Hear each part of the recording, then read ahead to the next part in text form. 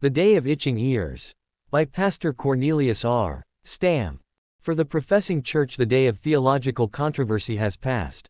Ecumenism is now the word on every tongue.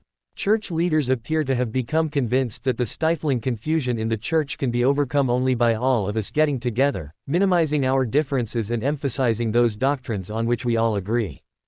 As a result, some of the most important doctrines of Scripture are neither denied nor affirmed, they are ignored.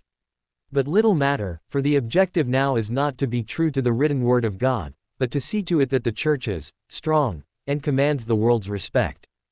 Ecumenism, sad to say, has made significant inroads among evangelical believers too. All too seldom do men of God stand up to defend by the Scriptures the truths they believe and proclaim. Theological debate has given place to the dialogue, in which two individuals or groups sit down together to discuss their differences and see if there is not some basis for agreement.